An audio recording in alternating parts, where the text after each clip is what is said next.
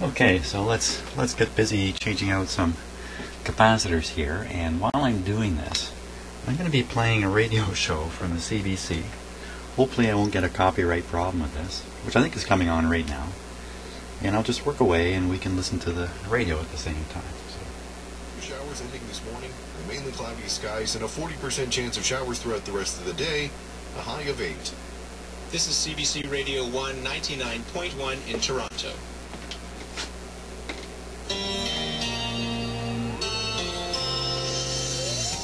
I'm Peter Oldring. And I'm Pat Kelly. Okay, and today, we'll do that one first. On This Is That, we speak with a Washington couple who is choosing to raise their child speciesless. We really wanted this life force to define itself. It's the Big Apple, or is it? We speak to one man who's confused his fall fruit. I don't think I'm the only one to blame here for not recognizing this sooner, because the judges accepted it. The This Is That Quizmaster is back with one of his Quiz-Essential puzzlers. If you get better than 50% of the questions right, you'll win the Puzzler mug. And we catch up with former opera legend Robert Poole to see if he can get his golden voice back. We've got a bit of a split, but I'm confident that with enough work, we can get his voice back to where it once was. All this and more today on This Is That.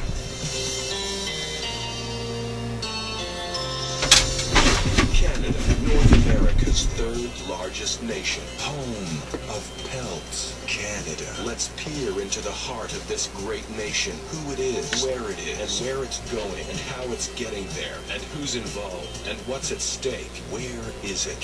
This is that. In this modern age, the task of raising a child is perhaps the most challenging it has ever been. With so many different schools of thought, young parents may find themselves overwhelmed with conflicting information on which is the best way to nurture a healthy child. Well, one couple in Washington state has taken an unusual approach indeed. For the last 3 years, the couple has been raising their firstborn child to self-identify as speciesless. To understand exactly what that is and why they have opted to do this, I'm joined on the line by the child's father, Gabriel Roberts, from their home on Orcas Island. Hello, Mr. Gabriel. Hi. Actually, my first name's Gabriel. Oh, sorry. Hello, Gabriel. Hi. So, tell us, for those who have never heard of this concept before, what does it mean to raise your child speciesless? Right. Well, a child is often referred to when it's first born as a tabula rasa, which of course is Greek for blank slate. And when my partner and I decided that we wanted to create life, we really wanted this life force to define itself. And so that means not pinning a species on this gift of life, but rather through its own interaction with the natural world, come to a determination of the type of life it wants to be. Do you mind if I ask, does it have a name? Of course. And the name is? Echo. So, I want to get into the specifics of how Echo would be discovering what species it thinks it is. Okay. How do you do this? How do you raise a child thinking that it's speciesless? What made the most sense to Promise and I was to simply spend as much possible time interacting with nature as we could. So fortunately on Orcas Island, we live surrounded by the bounty of nature. And so that meant from birth onwards, we put Echo out into the natural environment. And it was in the first 7 or 8 months that we realized there was a real connection going on with Echo and fox squirrels. So we fashioned like a tree den that would be similar to where a fox squirrel would live, and that's where Echo spent the first 6 to 7 months. So to be clear, would you say that at this stage Echo is self-identifying as a squirrel? Well, no, because now Echo's grown beyond that and is right now seems to be very connected to our Rottweiler. Okay, well, I would argue, and I think most, including the medical world, would argue that you're... Well, let's debate, not argue.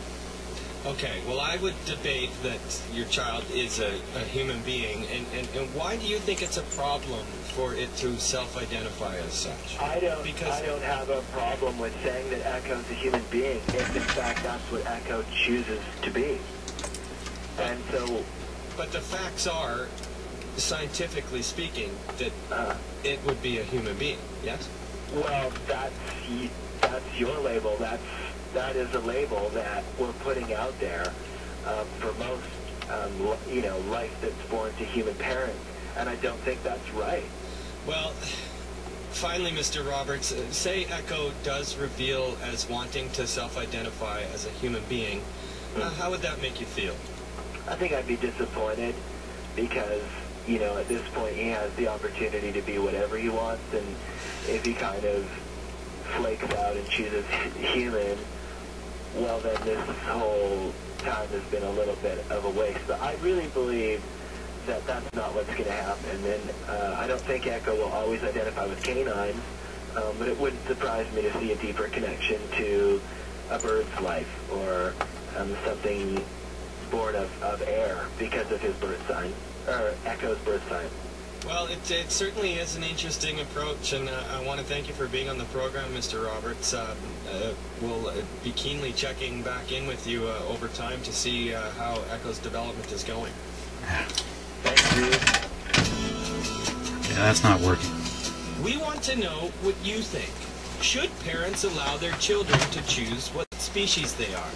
Call our talkback line at 1-877-563-2442 or 1-877-JOE-CHIC.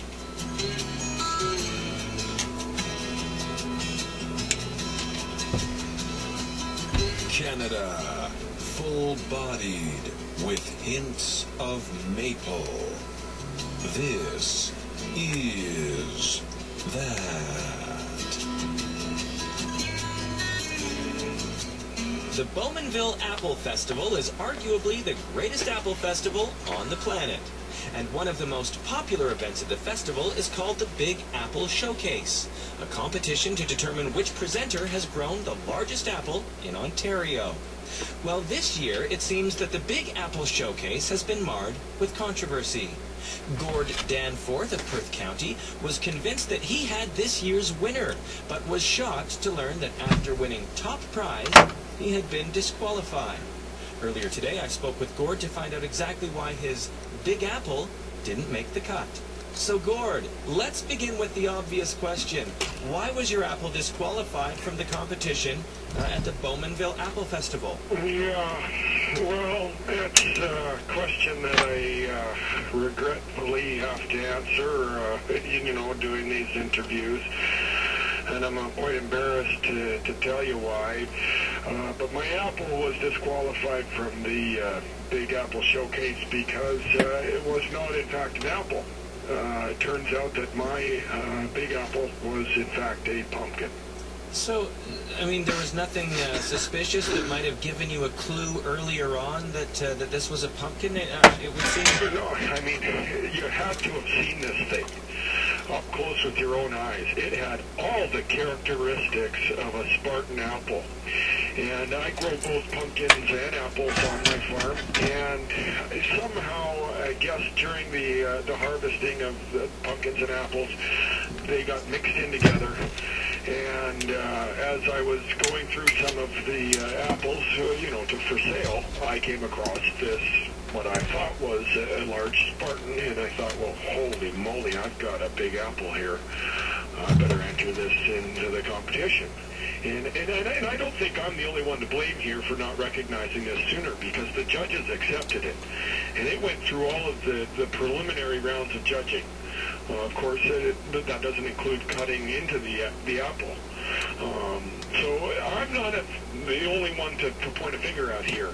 And so it was upon cutting into it then that's how the judges realized it was a pumpkin? Well, we all realized it. The second you cut into it, there it is. The pumpkin seeds start pouring out of this thing. And It was embarrassing, to say the least, and, you know, it was very, very disappointing to see the look of disappointment on everyone's face, and to have to stare the mirror in the face and say, I didn't do this on purpose. Yes, let's talk about that for a moment, because there are obviously some allegations that this was an attempt on your part to cheat the competition.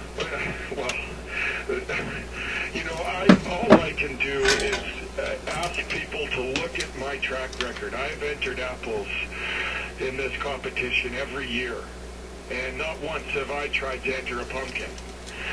If people had seen this pumpkin before we cut into it, you'd be amazed at how much it looked like a Spartan. It was an honest mistake, and I can only apologize for that. Well, it's very clear there's a fair bit of emotion in your voice. Well, I love apples, and I love the festival, and I'm ashamed and embarrassed that, you know, this had to happen, and you know, you fool me once, right? How do you mean? Well, the saying is, fool me once, and I'll shame on me. No, it's fool me once, shame on you, right? And then but if you fool me twice, well, then shame on me for falling for it twice. Right. Right. Right. So, shame on us. Okay, well, as far as pumpkins are concerned, would you say that the pumpkin that you entered into the Apple Festival, was it a pumpkin worthy of being entered in a pumpkin festival? Oh, gosh, no. It's an average-sized pumpkin, you know, size of a beach ball, basically. The kind you'd get for a jack-o'-lantern Halloween.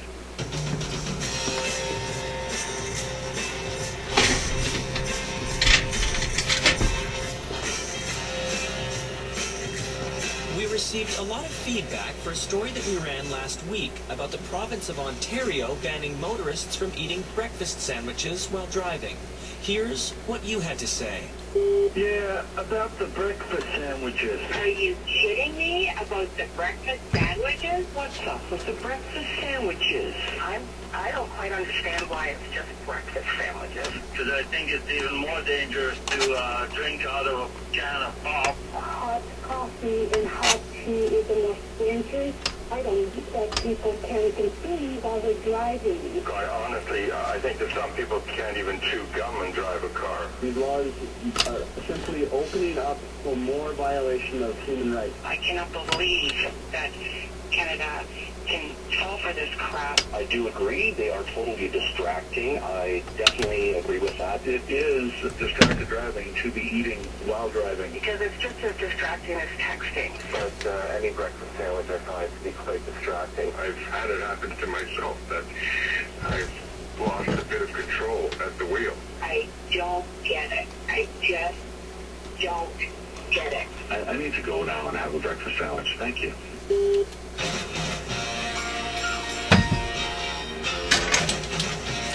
If you'd like to share your thoughts with us, you can reach us by email at thististhat@cbc.ca. We're also on Twitter at CBC This Is That. Of course, you can find us on Facebook, or you can call us at 1-877-563-2442 or 1-877-JOE-SHEEP.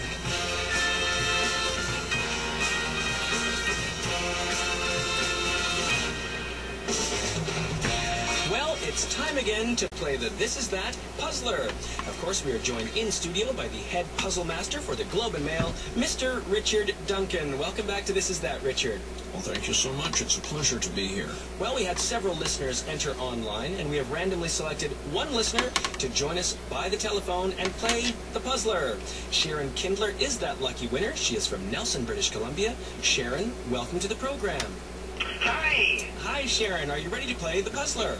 Yes, I am. Okay, fantastic. Now, Richard, I will turn the microphone over to you, and let's play the puzzler. Hello, Sharon. Hi, Richard. Okay, so I'll briefly go over the rules. I will be asking you 4 questions that you have never heard because, of course, I have made these questions up myself. If you get better than 50% of the questions right, you'll win a Puzzler mug and the title Puzzle Master. Oh, great. Great. So if you're ready, I'll begin with question number 1. Sharon, I want you to think of a word starting with T. Now drop the T, and phonetically, you'll get a new word. It's a synonym for the first word. What words are these? Twirl and whirl. Yes, that's correct. Very well done, Sharon. That was very quick. Well, thank you very much. Yes, very well done indeed. So we'll move on to question 2. Name a well-known movie from the past. 2 words, 7 letters in total. These 7 letters can be rearranged to spell the name of an animal plus the sound it makes. Now, what animal is this? Lamb La Bamba. Yes, that's correct. Well, Sharon, 2 for 2 and very, very fast indeed. Well, thank you very much. Yes, very nice work, Sharon. I'm going to switch gears now and move to geography. This British Columbia city has a name that is fit for a queen. What is the city that I'm thinking of? Fit for queen. Yes, fit for queen. It's, I think I'm thinking of the right one. It's a British Columbia city? Yes, that's correct. City in British Columbia. Well, but Vancouver is a royal, I believe. Wasn't it royal? That's not the city that we're looking for. Vancouver was a captain, Captain Vancouver. Right, yes. Yes, the ship captain.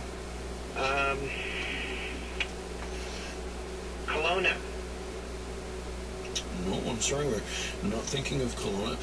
Think a clue here. I think we're west of Kelowna. Oh, Queen Nanaimo. No, I'm afraid that's not the name that we're looking for. Maybe this will help, Sharon. Think of a capital city. This makes it a little bit easier. Campbell River. No, that's not the city that we're looking for. Kelowna. Oh, it must be Kamloops then. No. This British Columbia city has a Queen name Victoria. that is fit Victoria City. for a queen. Duncan. No, I'm sorry, Sharon. We're actually looking for the city of Victoria. Oh, yes. Oh, it was not easy, Sharon. Oh, no. Well, that's all right. We still have one more question. It is, again, a geography-based question. Are you ready, Sharon? Yes. Okay. What is the capital city of Ontario? Ottawa. Yes, that's correct. No, it isn't. Great. Well done, Sharon. Thank you. So that was 3 correct out of 4, which means you're 75%. Oh, boy. And for that, we will give you This Is That Puzzler mug. Well, thank you so much for having me. Congratulations, Sharon. It was a pleasure to play the puzzler with you. Thank you, Peter.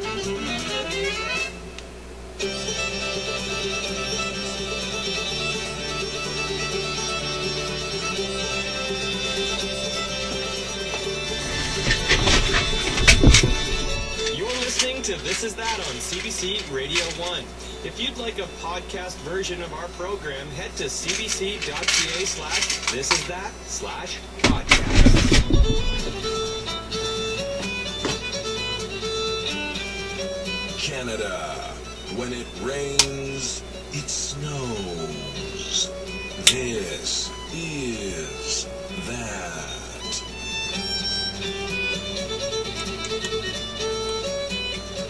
If there's one thing that Canadians love, it's the story of a comeback. Peter Oldring has prepared this award-winning documentary about a voice that is bellowing for a second chance. This is Sing Like Everyone Is Watching.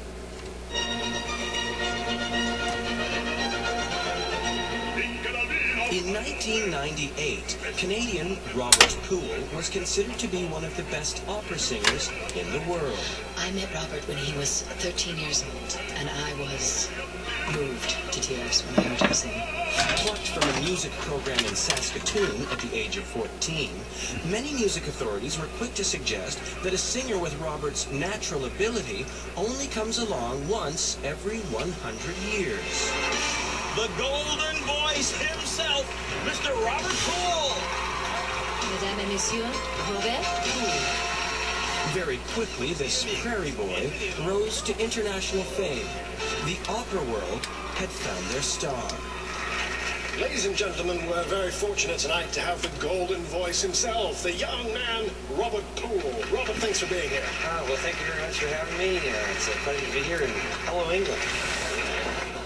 Well, tonight you're performing for the royal family at the Royal Albert Hall. That must be very exciting. It's very exciting indeed. What a great honor, and I'd be lying if I told you I wasn't just a little bit nervous. Well, don't be nervous. You're already being compared to one of the greats of all time. So, without further ado, ladies and gentlemen, golden voice, Robert Poole!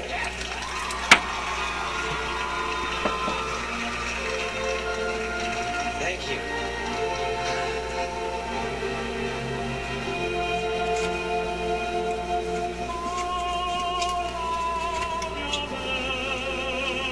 However, like so many stories about people blessed with greatness, Robert's tale doesn't end on top. Would you like paper or plastic today? Plastic's fine. Okay. Well, my name is Robert Poole, and I'm a cashier here at the Safeway in Saskatoon. Your total is $12.95, please. Formerly known as the boy with the golden voice. You know, at that time, my life was a whirlwind. It was very exciting. I was traveling the world. I was putting on concerts all over the planet. Unfortunately, his story would take a tragic turn. I was home on a break in Saskatoon visiting my brother Don, and it was Christmas time, and so we thought, well, let's go have some fun and you know, take the weekend and go skiing in the Capel Valley.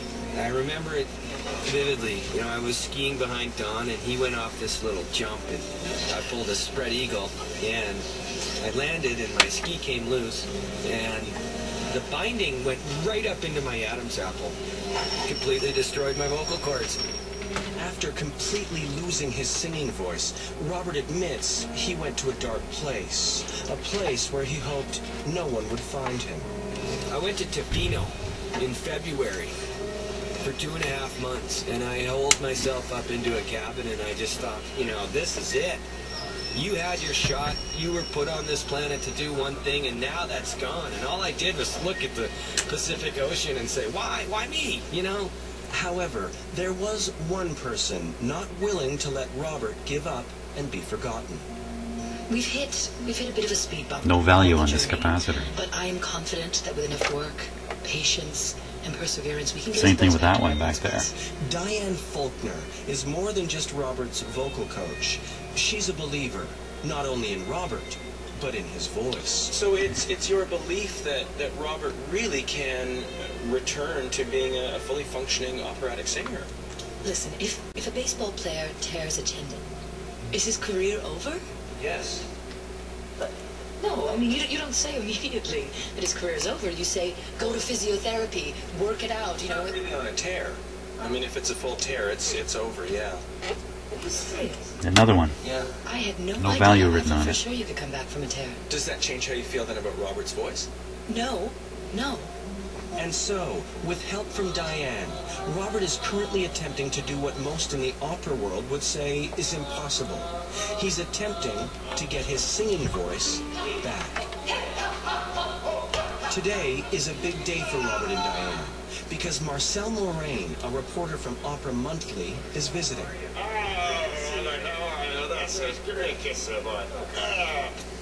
It's Robert's hope that Mr. Moraine will write a feature article about his potential comeback.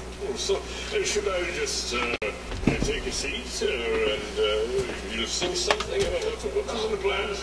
Oh, I don't think that we're going to have time, or I don't think we should be. Oh, I could sing something. Yeah, I'd like to. You know, we're really kind of working with Fantastic. That's a great idea. Panning for gold takes time. He has growth. It's nothing too fancy. Take your time, boy.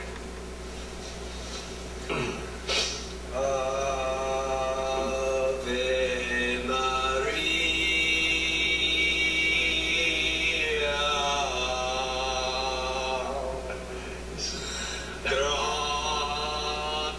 It's difficult to describe in words the look on Marcel Moraine's face as Robert struggles to find even one note. It's as if he's seen a ghost. The ghost of a man who's completely lost his talent. It doesn't get better.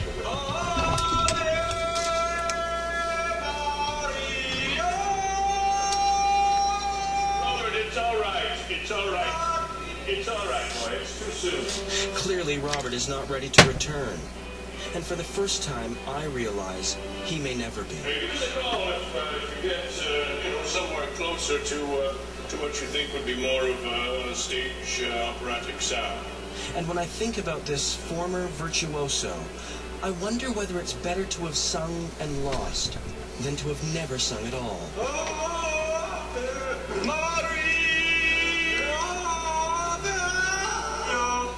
Perhaps the quality of our singing voices doesn't really matter. What really matters is that we try. For This Is That, I'm Peter Oldring.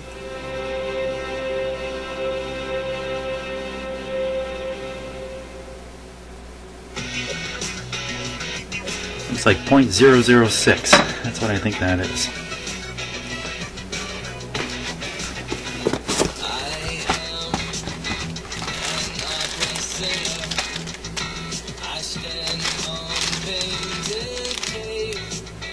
Well, that was This Is That for this week.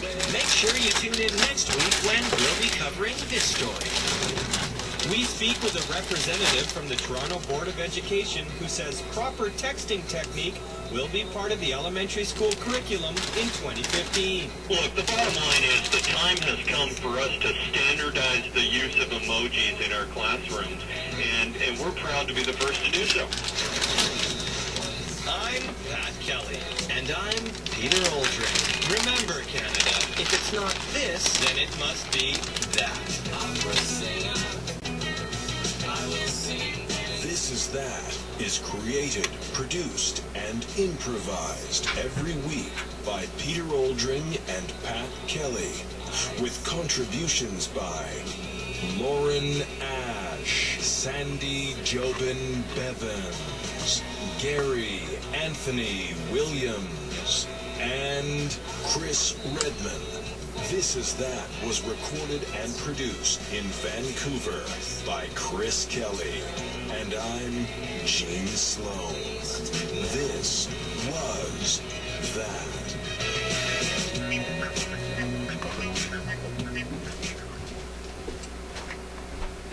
Okay, so that's something a little different I decided to do with this video because I get a kick out of that show. And I used to listen to the radio a lot when I was working in here before I started videos. And I thought you guys might get a kick out of that. So if you found that really disturbing, let me know in your comments. All I'm doing is replacing capacitors here anyway. And I have to admit, I suggested This Is That in one of my earlier videos. A couple of you checked it out, and you went to the website, something I've never done, because I just listened to it on the radio here. And because it's a spoof, everything is spoofed, including the website and the stuff on it. So at a glance, it looks like a serious news website, and that says something about the state of affairs with serious news these days. But it's not. Nothing serious about any of that. Okay. And hopefully I won't get a copyright hit. I'm risking a copyright hit, in which case this whole video will never be seen. But again, I'm just replacing capacitors, so I didn't think it was going to be a big loss here. So I'm doing the power line capacitor. This one is supposed to drain interference signals out of the power line and into the chassis of the radio, if I can put it that way, before they travel on into more radio circuits and end up coming out the speaker. And I'm putting on a better capacitor. This is right across the power line, so should it ever fail, it would have to carry the complete power line fault current, which in this circuit would be 15 amps. I have a 15 amp fuse in my house. Yes, I have fuses still. And a regular capacitor probably not going to do well with if it shorts out with 15 amps. And now another thing is the way this was covered. This was done with tape. And tape's just not going to last, as we all know.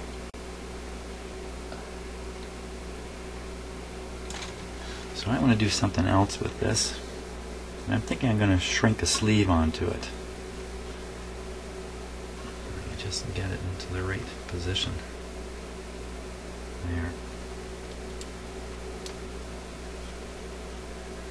Ah, there's friction tape on this connection. This is pretty old. This is another fix-up of some sort. Wow, right to the power transformer. I wonder what happened here.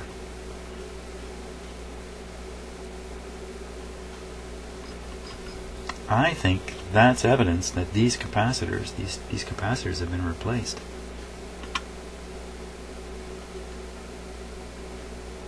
Yeah, I think very much. These two tall capacitors, the ones that were squeezed together, they look like they're replacements.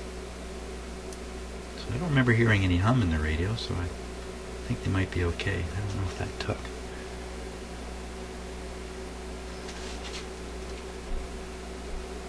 Yeah, it's okay. I'm going to put a chunk of shrink plastic on this. Now, because I wasn't saying anything, I was trying to indicate to you that, you know, some of these capacitors come out and they have the size written on them. That's great. But some other ones in here are these Autolite capacitors. And all they have is a serial number.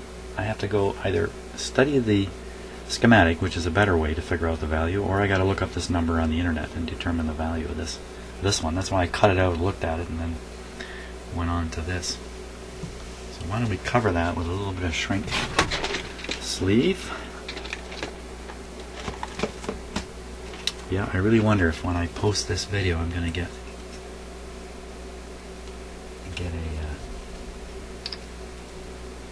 a copyright hit.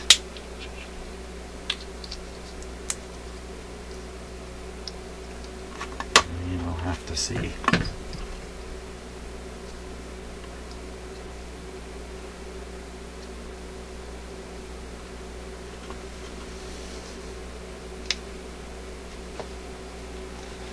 Okay, there.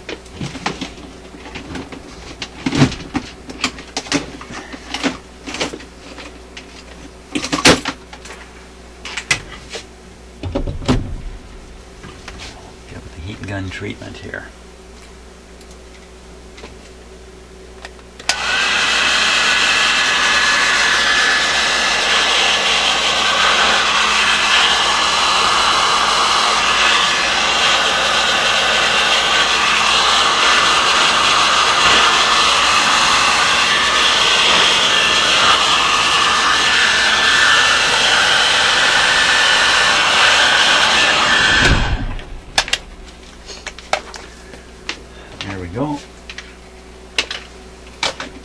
Trying to be careful not to heat everything up in the area. There's a lot of heat coming out of that gun. That's why I was moving it around a fair bit. Everything got warmed up because that's a pretty powerful heat gun. That's good. That's a little better now. So here we go. Oh, cat fight. Gotta go.